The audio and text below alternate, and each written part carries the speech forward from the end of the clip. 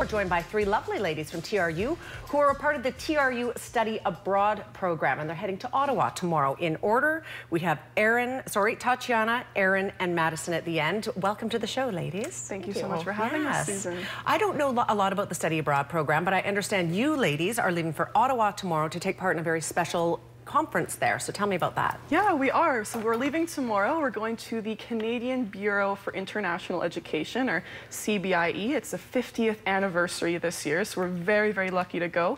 This is actually an event where educators and professionals from all over Canada come to present their findings, their research. So we're very lucky as students to be able to go present at this event. Okay, so what will you guys be presenting?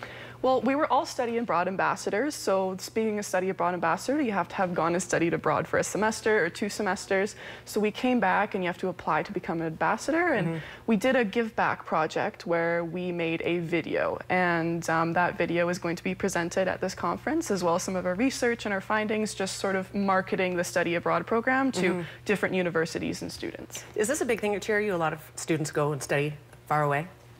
Where have you guys gone? I'd love to know. I went to Sydney, Australia. Awesome. For how long? Like a term? Or? Just for a semester, yeah. Amazing. I think that's so great. I would have loved to have done that. What about you? I went to Belize for a semester. Really? Did you learn, would that be Spanish? No, it's actually an English-speaking country. Look what I don't know. I don't even know. It could be Hispanic. I don't even, anyway. And then Madison, on the end, where did you go? I did 2 semesters in France, so it was about 10 months. How's your French? It's a lot better than it was when I got there. Yeah, it's really good. So, would you encourage other students to study abroad? Like, it's so good to get the textbook education if you're going into business or whatever, but I think that the real world education is really very integral for anybody growing up.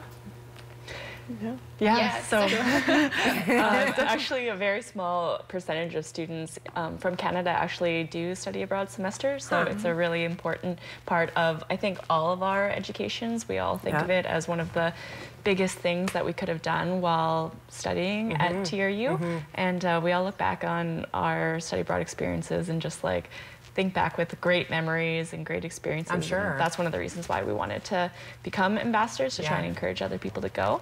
So fundraising is a part of this. You guys have a GoFundMe page. Let's talk about that.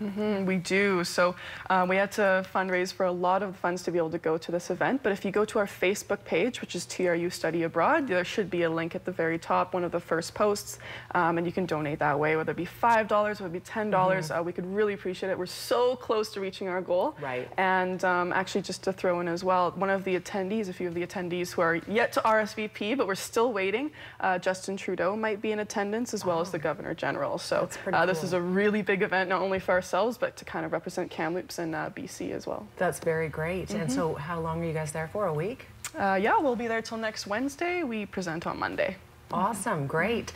Again, the GoFundMe page, you can find it we've got the website right there, tru.ca/study abroad. And yes, they have a GoFundMe page to help them get to their goal. Ladies, is there anything else I should ask you that I have not? I think that's about it. And if anybody else wants to look up studying abroad, you can find us on the website. We have lots of information, and our Facebook page. Good. Well, happy travels, and I hope your presentation goes well. I have a feeling that you guys are very organized and ready to go. So, yeah, good for you. Thank you so much. Thank you. Welcome.